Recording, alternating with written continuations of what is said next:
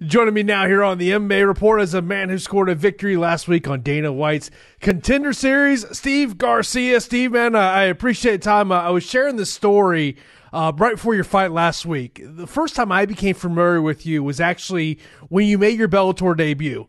I'm walking up to the venue, getting ready to get in, to get in a little early, get set up, and I asked one of the Bellator PR people, I go, who is all these fans here for? I'm like, oh, they're here to see Steve Garcia. They go, he was the first fight of the night. Now he's going to be much later in the card. So that was kind of my first introduction to it. I think a lot of people got to know you throughout your Bellator time. And now with knowing you on the Contender Series, is there something you would want the fans to know about you that maybe hasn't been put out there yet? As far as what goes, whether it's in terms of your fighting career, who you are just as a person, is there something that necessarily hasn't been said about you that you would really like people to know about you? I don't necessarily know. I normally put everything out there. I don't know. I don't hide behind anything really. I want to say probably the first time that you saw me I was probably fighting here in Albuquerque, right? Was that the case? I think it was Sean Bunch I was supposed to fight. I was supposed to fight him a card before that, and I sustained a grade 2 sprain on my ankle. I was in a boot for a good while when I fought him, and a lot of people thought I was just pulling out of a fight, that I was scared because it was just a week right before. And I remember telling Belcher, I'm like, send me front row. I was like, I'm going to call him out as soon as he wins, because honestly, he's good. And so I'm like, but tell him, I was like, I'm going to dethrone his little streak he's got going on. So I was happy I was able to do that, ended that in the third round. And I think that was kind of like the start of everything. It was really just, man, this kid doesn't know how to fight, because I went 14-0 as an amateur with all knockout finishes. Actually, no, I had 2 submission finishes. But I kind of just wasn't real big on submissions, just because even though fans may like submissions, I think every fan loves a knockout. You know what I mean? So I like to get the fans going. Anytime I've been the main event before this fight twice here in Albuquerque, Lenny Fresquez actually has his own promotion that he puts on here locally here at the events, and we can never find really local fighters. We always have to fly people in to come fight me, just because people over here won't take the fight. But I always want to impress the fans. I always want to fight for them. I like being that guy. You know what I mean? When you hear when Steve Garcia fights, you're like, man, we got to buy a ticket. We got to buy a ticket, because if he's on the card, it's going to be good. And I feel like God has blessed me with opportunities like that, and I'm honestly just blessed, because anywhere I fight, especially here locally, but anytime that I ever fought outside of New Mexico, I actually brought a crowd. You know what I mean? And I grew my fan base, and they reach out, and it's an awesome. I always try to reach out to all the fans, even if they hit me up on Instagram, or I don't really pay a whole lot of attention to Facebook, but Instagram is like the main guy that I like to kind of browse on and meet people and talk to my fans. So it's very cool getting to meet them. I may not have a really long conversation, but I acknowledge them, and I always appreciate their most of the time it's something good. You know what I mean? You always have your haters, but those are the way I can kind of talk to my fans, and it's always a good time when I get to do that. And of course, you had a great win last week, dominating win over Desmond Torres. I'm sure you've probably gone back and you've watched the fight, and you've looked at things you did well, things you didn't do well. What are you most proud about that performance? It's not necessarily what I was proud about. My coaches were more happy with some of the things that had went on. I was able to just pretty much just listen to them, and even though it was very strange, it was almost like so quiet, I almost couldn't hear them. Normally I can pull out their voices in a massive crowd going crazy, but it was a little bit harder for me to do that this time. But I try to listen to them, and especially at the beginning. But obviously the weight cut was obviously the elephant in the room, and the fact that I couldn't rehydrate the way I always used to. It was a much slower process. The next day I did feel, a little bit of fatigue, a little bit of suffering, because I just had a really, really difficult time getting off the weight. And I wasn't sweating in the back. I didn't sweat in the fight, so I could tell my body was still dehydrated. given the amount of time that I had, you know what I mean? So I was happy that I was able to still get, the job done. But when you're in front of Dana White and everybody else, you better put on the hell of a performance or a performance of your life, because those are the eyes that want looking at me. Yeah, I didn't get a contract. I think if I would have won or made weight, I would have gotten a contract that night. And I think I said in the interview that I knew it was going to bite me back in the butt. But at the end of the day, I wanted to go in there and impress those three, pair of eyes. I want like, okay, yeah, like this kid can fight, man. Let's see what he got. Maybe we'll go to 45, whatever the case is, and we'll take a look at him, and that's all I needed because that was the only thing I could control. You know what I mean? Go out there and fight to the best of my ability, and I really went in there and I wanted to put on a show, and I hope I don't know if you watched it, but I hope you were entertained as much as some of the feedback I got from other people as well. So that was the goal. Yeah, it was an entertaining fight. I think the one thing that people looked at and said, hey, I mean, obviously everyone's going to talk about not being able to make weight. And, I mean, look, you could see, obviously, there was a big size difference. But Desmond's more of a flyweight than he is a bantamweight. And Dana mentioned, right after the fight, he said, maybe we see him at 45. I mean, is that something you and your team are currently still discussing? Or is the thought process that, hey, I want to prove to Dana White that, I can make 35 and make it consistently.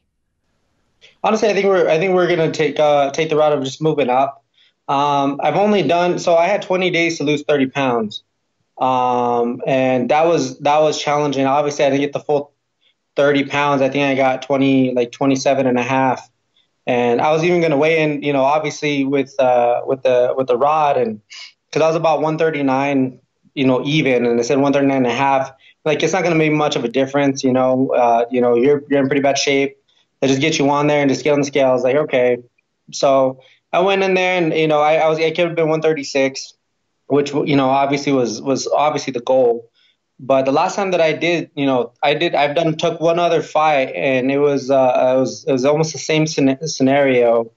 I had passed out and I split my eye open right as soon as I had made the weight in the sauna. I made my weight, but as soon as I stepped on the scale, I lost consciousness and I fell and I busted my eye open, super glued it shut, went to weigh-ins. I got on the scale and I was supposed to fight Joe Tomanglo for Bellator. And he called Richard Cho as matchmaker, and he said he couldn't fight at 135. He was 142, and he said it was getting pretty, what do you call it? He said it was getting into a really difficult spot for him, that it's going to, mess up his health, or it was going to really affect his health. And I'm like, I literally just lost consciousness and I split my eye open making this weight, and you couldn't do it. You know what I mean? So I told him, I was like, try to get off a couple more pounds. I was like, bro, I still want to fight. And, the fight didn't end up happening. He didn't want to make the adjustment, and we actually had to cancel that fight. But I think 145 is going to be the kind of the next step in my career. I think I fought 35s for about. I think I've only had 2 fights at 140 and 145, or 3 fights maybe, and I found success. I think I won. I've only lost one of those fights, and it was to Alon Cruz, actually, who had won. I want to say 2 weeks prior to my fight with the Contender series, and like I said, it was just hard to find fights at 35. And for me, I had just got done. I got married in July, and then I got a call like a week and a half later, saying if this opportunity presented itself to me.